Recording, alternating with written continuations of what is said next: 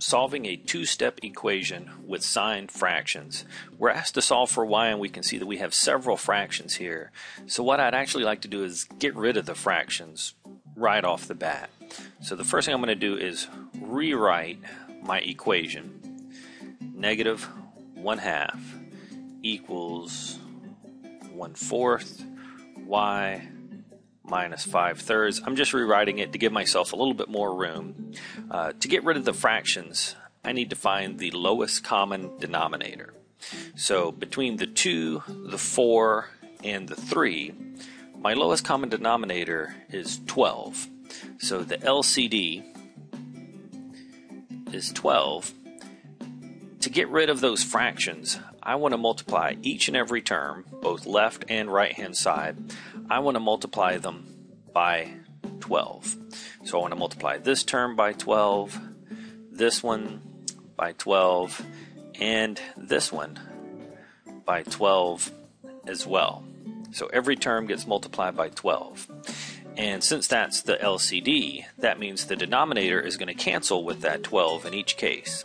So on the right hand side here, the 2 goes into 12 6 times.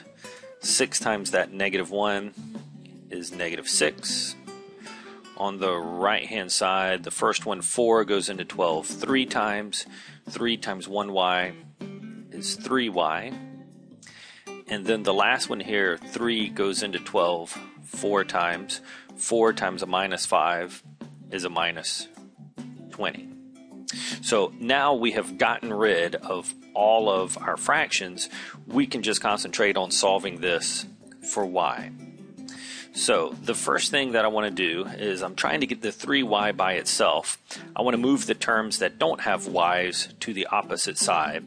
So I want to move this 20 over, and I'm going to do the opposite. I'm going to add 20, which I need to do to both sides. So on the right hand side, the 20's cancel. On the left hand side, I have 14, -6 plus the 20. Bring down the 3y. So our last step is just to get rid of the 3. Getting rid of the 3 means I need to undo multiplication. So I undo multiplication with division. Divide by 3 on the right, divide by 3 on the left.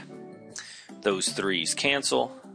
Now on the right hand side, I just have y. On the left hand side, I've got the 14/3, and I can use that, or I can list it as a mixed number. 3 goes into 14 4 times with the remainder of 2. So 4 2/3, or you can use the 14/3 either way.